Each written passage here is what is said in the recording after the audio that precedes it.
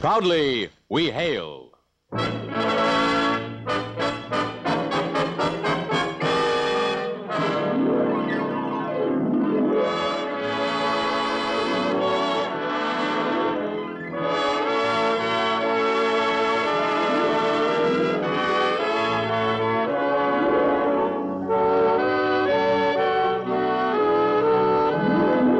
From New York City, where the American stage begins, here is another program with a cast of outstanding players. Public service time has been made available by this station for your Army to bring you this story as proudly we hail the United States Army.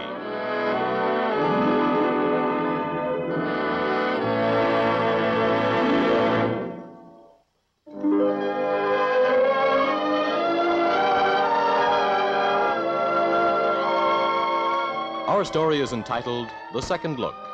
This is the story of a young man who finds out what goes into the makings of a soldier as proudly we hail the United States Army. Our curtain will rise in just a moment. But first, the job of the future is here today. Army Anti-Aircraft Artillery. Become a member of one of the Army's fastest-growing organizations. There's unusual opportunity offered to you in this new and exciting field of Nike, guided missiles, radar, and electronics. If you have a high school diploma or equivalent, you may choose the special course which you want to attend prior to being assigned to an anti-aircraft unit. This is done under the Army's Reserved for You program, which guarantees you the technical course of your choice before you enlist. Under a new option plan, you may request Army Anti-Aircraft Artillery and, upon completion of basic and advanced training, be assigned to one of the anti-aircraft units which guards U.S. cities and strategic defense areas. See your local Army recruiter and learn how you can ensure your future by becoming a member of the command with a future. And now your Army presents the Proudly We Hail production, The Second Look.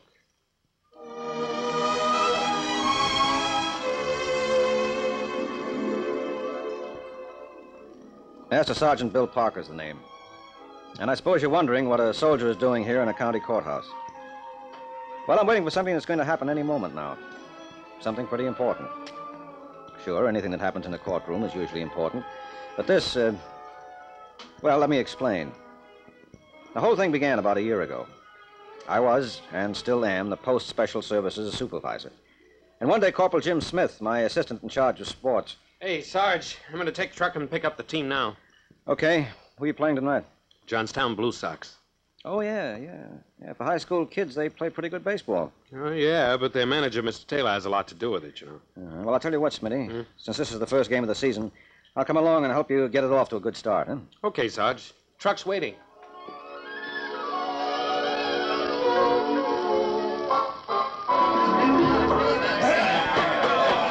Hello there, Mr. Taylor. How are you? Oh, fine, Sergeant Parker. How's your team? Good shape? Yeah, sure. With calisthenics every morning, what do you expect? They'd better be, because the Blue Sox are going to take them over this year. Oh, how come? You got Mickey Mantle playing for you now? No, but I got a new second baseman. Name's Taylor. Bert Taylor. Oh, is that so? Taylor? Well, that's the same... That same name, all right. He's my son. Well, I don't remember ever meeting him. I guess not. He's been away to boarding school the last few years. Come on, I'll introduce you. Hey, Bert, come here a minute. Pretty big for his age, huh? Hey, he must weigh 180. How old is he? 17. Yeah, what's up, Dad? Want you to meet Sergeant Bill Parker. Special services out at the post. I'm mighty glad to meet you, Bert. Aye. Oh, pardon me while I pull back a stump. That's some handshake, kid. Yeah? So you're going to help to knock us off this year, huh? Yeah, and we will. I'm going out to warm up. Well, what do you think of him, Sergeant? Yeah, he's a nice boy, Mr. Taylor. With muscles like those, I'm going to have to dig up some extra padding for our fielder's gloves. I could see that. Well, that wasn't the only thing I could see. Mr. Taylor didn't seem as though he was quite convinced of his pride in his son, though I wasn't sure why. The kid seemed to be all right, that first look. But it's the second look that counts. And that second look... But I'm getting ahead of myself. After the game got underway that evening, I left to check on some other special services activities. And I soon forgot about Bert Taylor. But it wasn't to be for long. Morning, Sergeant Parker. Morning, Smitty. Hey, I've got a requisition here for 10 archery sets. You can pick them up at the warehouse. Yeah, okay. Corporal Smith, it's a beautiful spring morning. You'll soon be eligible for sergeant's stripes. And you're standing there like a hanging hound dog. Explain. Oh, it's nothing, Sarge. We just got off to a bum start last night, that's all. Oh, so the Blue Sox won, huh? Yeah. What's the matter?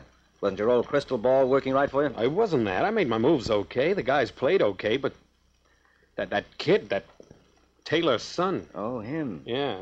So he's as good as his dad said he was, huh? Well, he's not a bad player, but... You saw how big he is? Yeah. Well, he knocked out my first baseman on a bunt play, spilled my second baseman hard on a force out. I had to pull them both out of the game, two of my best men. Accidents will happen, as long as they weren't serious. Well, they weren't, but I got a hunch there wasn't anything accidental about him either. You think he did it deliberately? I'd say so, yeah. Well, you were there, Smitty. But aren't you jumping to conclusions? I don't think his father would allow him to pull anything like that. Well, I would have thought not either, but... Sergeant Parker. Yes, sir, Captain Jackson. Oh, hello, Corporal Smith. How'd the game go last night? Oh, 7-5, favor the Blue Sox, sir. Is that right? Well, we'll have to put a stop to that, eh, Corporal? We certainly will, sir. My name isn't Smith. I'll go get those archery sets now, Sergeant. Sergeant, I wanted to talk to you about the Army Day we're having shortly. Yes, sir. I've got a tentative schedule of events drawn up already for the open house Good. periods. Good. Now, there's a chance I might be able to get a Walker tank that's been through Korea brought in. I thought it'd be a good idea to display it to the public. What do you think? Well, that's fine, sir. Got to be something different. That's what I thought. I'll see if I can finalize it. In the meantime, you figure out a good place for its location in the event we do get it. Okay? Right, sir. From baseball to tanks. Well, just as the name implies, special services. You never know what's going to turn up next. And you can be sure, whatever it is, it won't be dull. But sometimes there are problems. And there was one developing then. One that I had to face up to a few days later. I was in my barracks room that evening, and I heard the truck pull up outside and drop the baseball team off. All right, come on. Well, a few minutes later, Smitty came into my room. Sarge, would you call me a spoil sport? No. A poor loser? No, of course not. Do you think I can't call a spade when I see one, or that I got a creeping imagination or something? Oh, come on. What's eating you? It's not what's eating me, it's what's beating me. Or us. That guy, Bert Taylor. Oh, him again. Yeah, him. My catcher, he hits in the arm with his bat. My pitcher, he beans while he's running out of base hit, and he tries to start a fight with my shortstop. Because if this keeps up, I'll have more guys on sick calling on my team.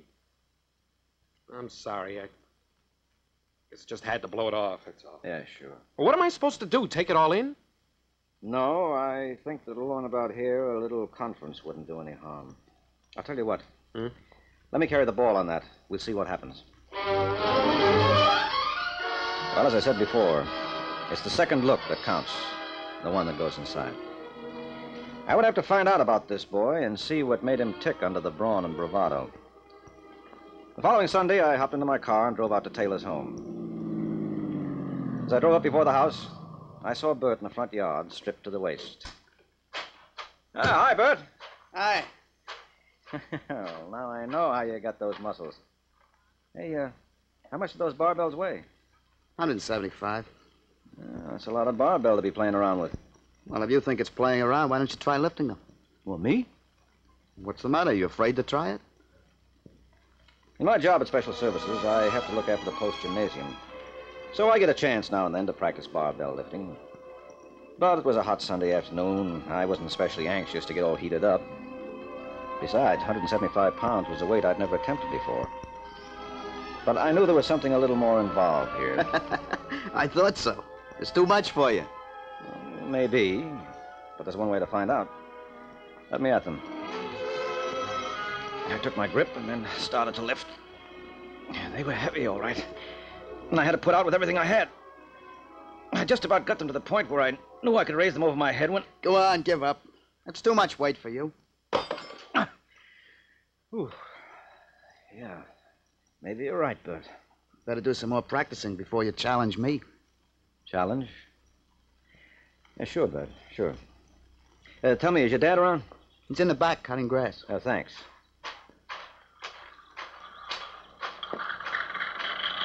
Hello, Mr. Taylor. Sergeant Parker. This is a surprise. Well, I hope you don't mind my dropping in like this, but I wanted to have a chat with you. Sure, glad to. Come on, sit down. Yeah, care for lemonade? I don't mind if I do. Yeah, here you are. Thanks. Hey, that hits the spot. Especially after trying to lift 175 pounds of barbell. Oh, Bert talking into trying them? Yeah. Yeah, it goes in a lot for that bodybuilding stuff. I wonder why. He's plenty big enough as it is. There are a lot of things to wonder about him. While we're on the subject, Sergeant, I want to apologize for his behavior on the playing field with your men.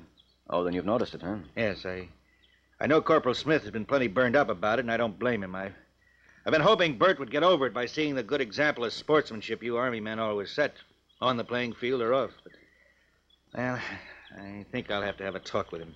Well, has he always been like this? No, I'd say about the last 2 years or so. You know, he's been attending the school up north, and he's been having trouble there, too. I can't figure out what's happened to the boy. I just can't. Well, anyway, let's get down to what you wanted to talk about, Sergeant. Enough of my troubles. Oh, we've already talked about it, Mr. Taylor. Oh, then you... Yeah. I thought I'd better let you know. This is the kind of situation that might mess up the whole series. Now, we've always enjoyed playing the Blue Sox, and we'd like to see it continue, but... of course. I'll try to straighten him out. I'll try. Don't worry, Sergeant. Yeah, sure. Well, so long, Mr. Taylor. See you at the next game. When you've been in the Army as long as I have, you get to learn about men. And from what I saw of Bert, especially with those barbells, I thought I was beginning to understand him. I knew it might take time before I was sure, but I still hoped his father would be able to straighten him out. Though sometimes the closer you are, the less able you are to get a perspective. But at the next game between the Blue Sox and our team, I went along. And before the game got underway... Hey, Sergeant Parker. Yes, Bert, what is it? Listen, if you got something to pick on me for, why don't you come to me? Well, I didn't pick on you, as you call it. Oh, come on, cut the stalling. You went and blabbed to my old man the other day, didn't you? I wouldn't call it blabbing. Maybe you don't, but I do. Listen, Sergeant, I'm big enough to handle my own affairs. The next time you got anything to say about me, don't go behind my back. Now, hold it, boy. There's nothing I said to your father that I wouldn't say to you. Well, why didn't you then? When the time comes, I will. You can bank on that. Yeah, sure, but if you do, keep it short. The game started soon after that. And it was in the first inning that it happened. We were at bat, and Smitty, who had been on first with a walk, tried to steal second. He slid into the bag, and Bert came down with the ball right on the back of Smitty's neck with full force. Well, I jumped out of the dugout, but before I could get there, Mr. Taylor was there ahead of me. I've had enough, Bert. Going back to the bench. You're out of the game. Then, for the first time, I saw a new Bert. The real one. And from what I saw, if anyone ever needed help, it was he.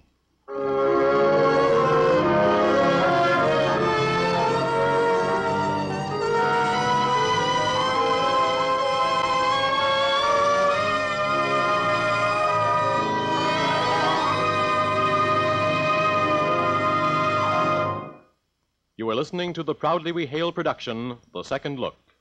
We'll return to our story in just a moment. Young fella, how about this? Hurry on down to the local Army recruiting station. That's right, I said the Army recruiting station. Since you have to plan for military service, your Army recruiter is a good man to know. Here's why. Only the Army offers you so many different ways to choose how you'll serve before you enlist. For example, he'll show you how high school graduates can pick their own technical training from more than 150 different courses. He'll get you a written guarantee that a place in the class is reserved for you all before you enlist. Or your recruiter can get you into the Army branch of your choice. Armor, artillery, infantry, engineers. Name the branch you want, and it's yours. Or your Army recruiter can even help you get your choice of overseas assignment. Army personnel travel to many exciting places all over the world. Believe me, if you want to choose the way you serve before you enlist, your Army recruiter offers you the best deal in town. See him right away. There's no obligation. Get the facts on your future. You'll get choice, not chance, from your Army recruiter. You're listening to Proudly We Hail, and now we present the final act of The Second Look.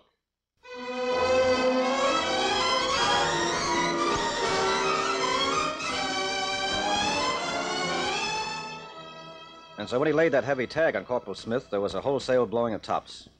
His own teammates walked off the field and refused to play anymore. So the game was called. And that's the way it was, Captain Jackson. It's too bad. These inter-sports contests between the post and town have always been a fine way to promote good relations. Yes, sir, they have. It's good for our men to know the people of the town appreciate them as human beings as well as soldiers. I'm sure of it. And that's why I think it might be a good idea to suspend the games. Suspend them, sir? Just for a while, in the interest of harmony. until a solution can be found. What do you think? Well, sir, here's the way I look at it.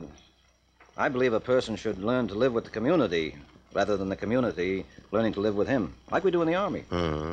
And you think? I think Bert will learn, sir. He's beginning to already. But if we suspend the games, he may not get a chance. I see. All right, Sergeant. If you think so. You've been closer to the situation than I have. Carry on as you see fit. Thank you, sir. Now, to get on to something else, we are getting that tank sent to us for the weekend exhibit. Oh, glad to hear it, sir. Should prove to be very interesting. It is. They sent me a list of the tank's crew's names and the awards they received for their combat action, plus a story of how they earned their medals. Makes great reading. Here, listen to this. The tank commander, a lieutenant platoon leader, stood up in his open turret with his tank's right tread was inoperative and directed his fire at an advancing force of at least company size. Well, it did make a great story. Listening to the exploits of our Army men in Korea, fighting against overwhelming odds, against a treacherous enemy, but still fighting with honor, never stooping to dishonorable means to achieve their objective. And as I listened to the captain, an idea began to form in my mind. Or maybe I should say the beginning of an idea. Sergeant, these were men. That is, they are men. There's a good possibility the Pentagon will arrange for these same crew members of the tank to be here this weekend. Well, I hope so, sir. I'd certainly like to meet them. I, too. In any event, arrange to have somebody stationed at the tank to tell the story of it and its crew to the spectators that come this weekend. Right, sir. It'll be either Corporal Smith or myself. Fine. Well, I've got to get over to headquarters for a staff meeting. See you later, Sergeant. Yes, sir.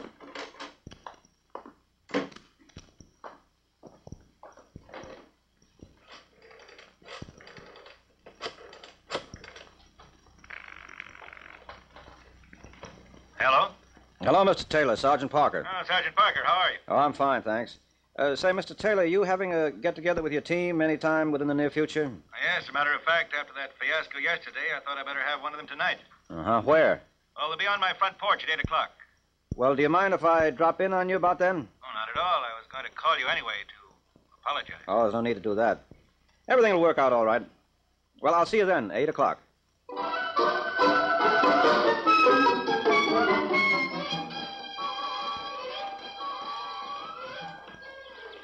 And it's not a very pleasant task that I've set for myself, but it's one that I've got to do. Oh, hello, Sergeant Parker. Hi. I'll just grab a corner of the steps here, Mr. Taylor. Don't let me interrupt. Okay, Sergeant. Now, fellas, I want to keep this team together. And I know now there's only one way to do it, even if it hurts. I've already talked to Bert. Yeah, and it's all right with me. If you can't behave like men... Bert, I'll handle him. I've asked Bert to leave the team. Joe Perkins will take his place at second. Is that okay with you, fellas? While the team put its heads together, I kept my eye on Bert. Outwardly, he didn't seem to care if he was on the team or not. But I could see that he was upset, because the team was giving him the cold shoulder, ignoring him completely. Okay, Mr. Taylor. Yeah. Well, okay, fellas. It's settled then. Okay, fellas, that's all. Mr. Taylor, you mind if I say a word or two? Not at all, Sergeant. Thanks. Say, fellas, I'm glad you made the decision to continue. And I know the post team will be, too. But that's not what I came here to tell you. As you probably know, the post is holding an Army Day open house this weekend, and I want to invite you all to come out Saturday morning as my guests. I have some things I especially want to show you. Is that okay? Yeah, sure. All right, fine. And since I know most of you are planning on enlisting as soon as you're out of high school, I think maybe you'll get something extra out of it. Now, my invitation goes for everybody here. Everybody. As I spoke, I looked directly at Bert, but he turned his back on me and walked into the house. And it was then I figured my idea was going to fail. Because if there was anyone I wanted to show up at that open house, it was Bert. Now, Saturday morning, the whole team arrived bright and early, but no Bert. Hi, Sarge. We're all here. Okay, fellas. All right, first let's go over to that tent where all the weapons used in Army training are on display. Hey, what do you know about that, huh? Well, I got quite a kick out of their enthusiasm as they looked at the equipment. But I sort of kept watching out the door for Bert, hoping that he'd still show up. This is the 50 caliber, water-cooled, heavy machine gun. By the time the fellas had seen everything in the tent, I gave up hope.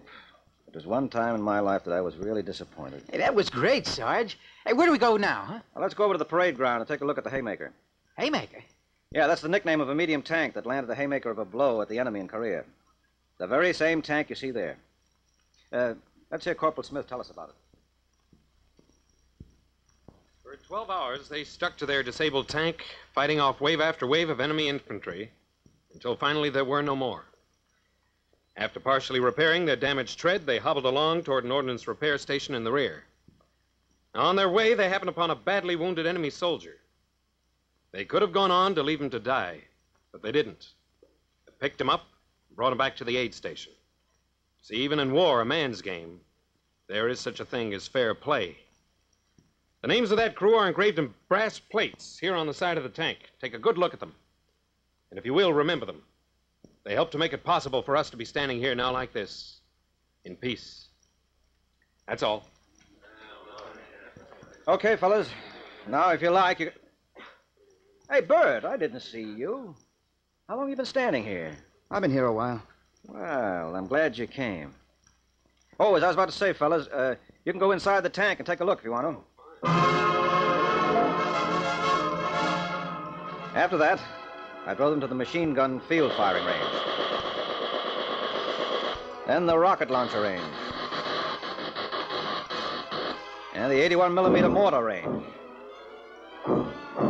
And then back to an area where a dry-run hand grenade throwing demonstration was set up. Hey, this is the same hand grenade used in Korea, right, Sarge? Yes, Perkins. Now listen to the commands. Stand. Bullpen. Just as the soldiers prepared to throw, the wind, which was pretty strong at the moment, blew Perkins' hat from his head out into the field. Throw. Instinctively, Perkins chased after his hat, just as the throwers let go. But Bert, like a flash, was out on the field, and with a fullback's headlong leap, knocked Perkins into a depression in the ground, jumping on top of him to protect him from what Bert thought would be the shrapnel of the exploding grenades. But, of course, there weren't any explosions. Hey, Bert, what are you doing? Hey, but those were only dummy grenades. Isn't that right, Sarge? That's right, but... What do you mean? Oh, what a jerk I am. You could have at least told me. Well, I'm sorry, Bert. I thought you heard. Yeah, sure. Thanks for the ride, Sarge. I won't forget it. Hey, Bert, come back. But he took off, his face red with embarrassment. I continued with the tour, and at the end of it, saw the Blue Sox off on their homeward-bound bus. Hey, Sarge, thanks for showing us what goes into the making of a soldier.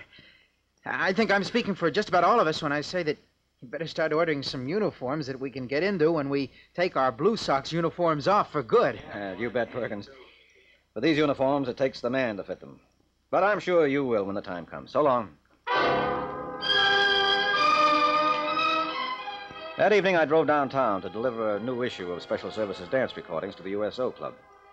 And on the way back, I saw the very guy I was thinking about, Bert Taylor, walking down Main Street toward the bus station with a suitcase in his hand. Hey, Bert! Oh. What is it, Sergeant?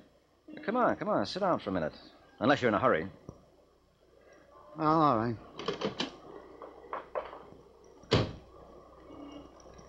Oh, you going on a trip? You could call it that. A long trip. Where to? Anywhere. Just as long as it's away from here. Oh? Well, is that what you wanted to know? Are you satisfied now? Stay here, Bert. I want to say something to you. It'll only take a minute. First, your dad's one of the finest and on-the-level men I've ever met. Second, you're making a mistake in running away. That won't solve anything. And third, I know the real reason you're doing this. Oh, yeah? Yeah. You're a big fella, Bert. 180 pounds of brawn.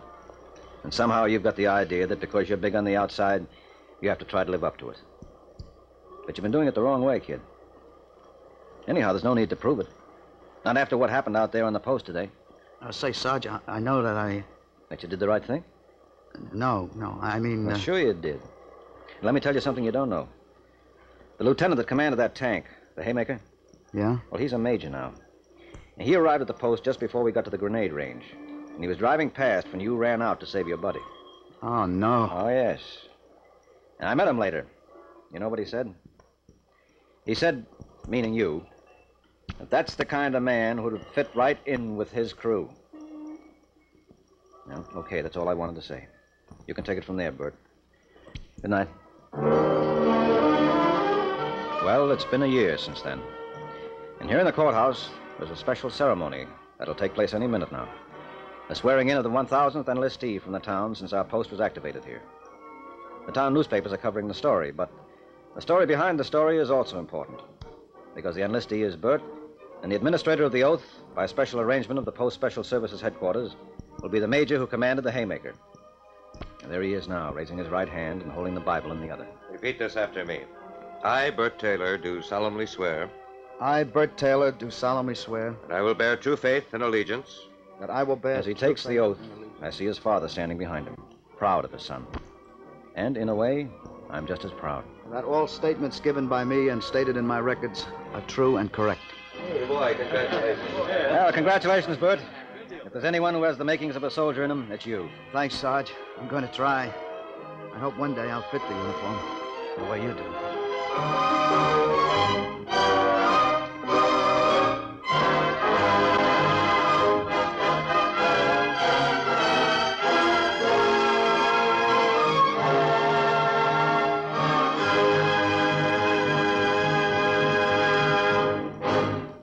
Young men, today's United States Army is made up of skilled technicians and specialists who have learned their jobs in the world's finest military technical schools. And now, the Army is offering you even greater opportunities to join this elite group of young men and serve your country at the same time. It's called the Reserved for You training program, and it works this way. If you're a high school graduate of service age, visit your nearest United States Army recruiting station and apply for the Reserved for You program, stating your preferences of branch and training course. If you qualify and there's a vacancy in your choice, you are awarded a letter that guarantees you a reserved seat in the class. Now, this is all before you enlist, and there's no obligation whatsoever. Then, after you enlist and have your basic training, you are automatically enrolled in your school and begin your career as a highly skilled Army technician. Find out about it right away by visiting your nearest United States Army recruiting station and talking over the Reserved for You training program.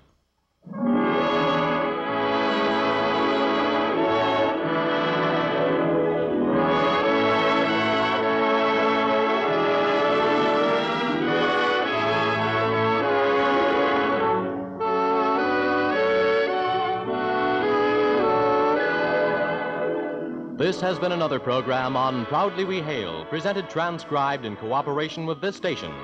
Proudly We Hail is produced by the Recruiting Publicity Center for the United States Army. This is Ralph Roland inviting you to tune in this same station next week for another interesting story on Proudly We Hail.